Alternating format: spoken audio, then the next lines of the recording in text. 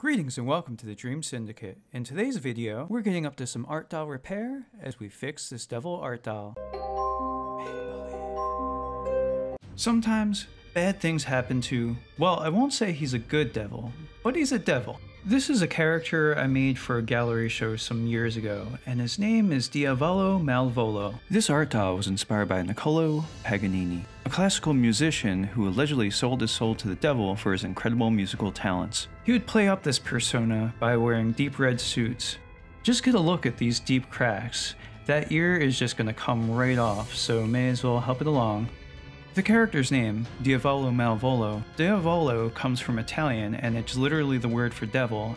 And Malvolo, I just thought it seemed cool, it sounded cool, and also there's a Shakespeare character with a similar name, but I don't think I knew that at the time.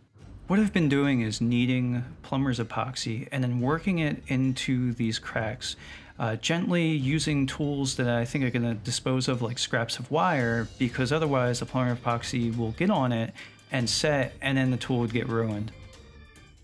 As I go, I'm trying to create a smooth transition between the clay that's already there and the bits of plumber's epoxy that I'm adding.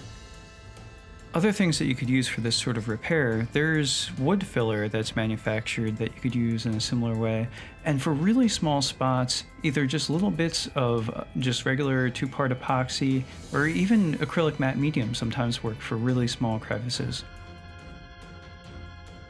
It's not the perfect transition, but we'll be able to smooth some of that out later.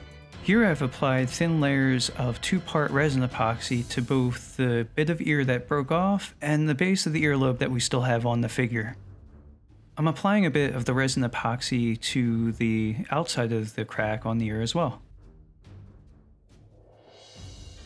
Once that's done, I just had to hold this handsome devil's ear together for a little bit. I'll use a bit more resin epoxy to try and smooth out the surface transition on the base of this character's horn. I used an inconspicuous part of the art doll to test out the color matching, and I have to tell you, this was a really hard shade of blue to try to match. Rather than obsessing about matching the exact tone of the paints, I went the path of least resistance, and just tried to come up with something that was close to the color scheme I was already using. If you want to see how I go from repairing and painting this devil's head to making a finished illustration with it, you'll definitely want to stick around till the end. Once this broken ear is fully painted, you should hardly be able to tell that it was broken at all.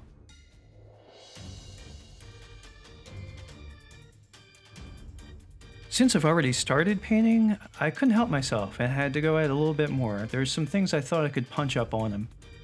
So here I am, darkening up along the art doll's brow ridge. I've had a sort of fascination with demons and devils for a long time. There's so much room for imagination when you're designing them. You can use different aspects of people or animals or beasts or anything like that and create this thing that's totally unique and your own. I guess my interest in demons came from things like being into fantasy and role-playing games, novels, horror movies, heavy metal music, and even mythology has lots of references to demons. I recently started reading Howl's Moving Castle, and looking at this character, I can't help but think of Calcifer now. Here I'm going to give the cheeks a bit of a contrast and then blend it down.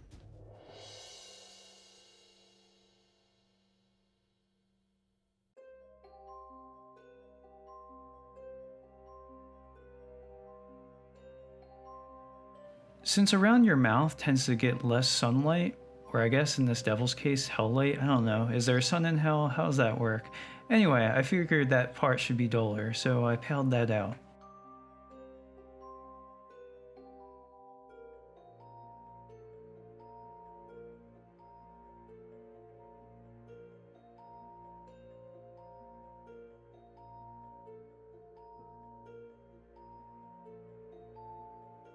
Now that I have all these exaggerated zones of colors on this devil art doll, I'm going to go about trying to soften them and ease the transitions between each color area.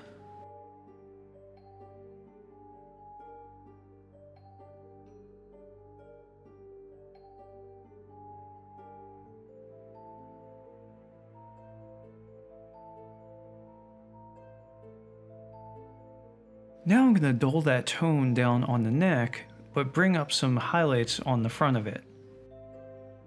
Here are some props that I've made for the photo shoot. They're made out of found objects, like hardware, wood, and even paper. I'm drawing a moon, some clouds, and some stars on a piece of illustration board that's going to make up the backdrop. Here I'm using acrylic paint with a lot of water added to it, so it'll just smoothly glide across the illustration board. This wet on wet technique will allow me to create a nice smooth gradient from dark to light on the skyline.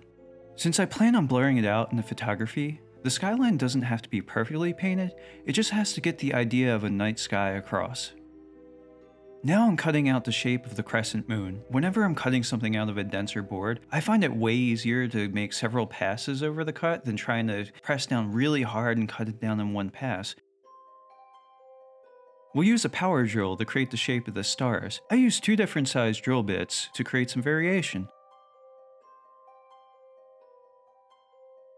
And here's our photography set. I set up a light behind the backdrop that's going to shine through and create the effect of the moon and the starlight. As you can see, the devil art doll is just standing on stacked up wood. I was lucky enough to find these nice looking craggy, dry rotted pieces of wood that kind of looked like a cliff face. And at last, we have Diavolo Malvolo playing violin by the church in the pale moonlight, luring souls away, seducing them with his sweet siren song.